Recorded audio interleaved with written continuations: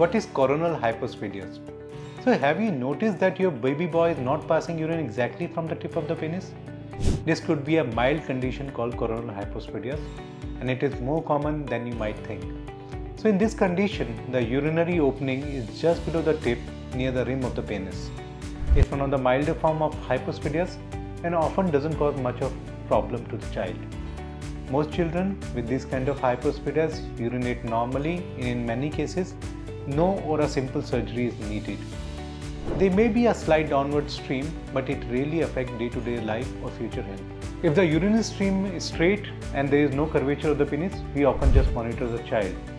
But if the cosmetic appearance is not good, or the stream is going downward, or if there is a bend, we can easily correct it by a simple one-stage surgery, which can be done in early childhood with excellent outcome and quick recovery. So if your child has been diagnosed with coronal hypospadias, no need to worry. This condition is very much manageable with expert guidance and care.